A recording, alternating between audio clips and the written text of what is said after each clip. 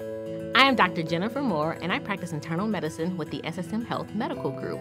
I completed my medical school and residency training at the University of Missouri-Columbia School of Medicine. Being internal medicine, and we do see a little bit of everything. My patients are all 18 and up, but that's the only requirement there. So I have some patients that just finished high school to patients that are in their 90s. So I see a wide gamut of problems when you have that wide of an age range. Some common things that we see in everybody, kind of high blood pressure, high cholesterol, diabetes, heart conditions, stuff like that.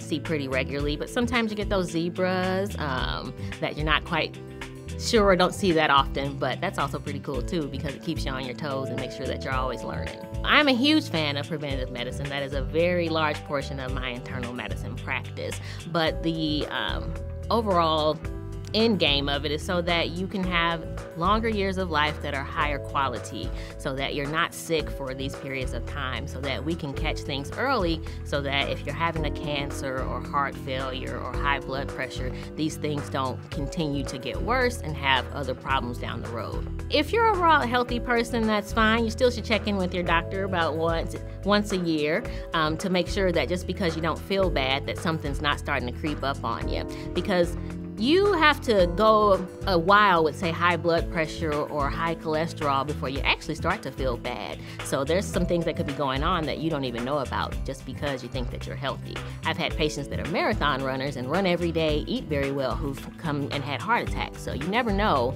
when you're gonna find out that you're not as healthy as you think. What I like about practicing at SSM is that everyone demonstrates that they care about the patients, not just the physicians, but also the office staff and the people that work in other areas of the hospital, volunteers, or even in the cafeteria, all go above and beyond to show that they care about their patients.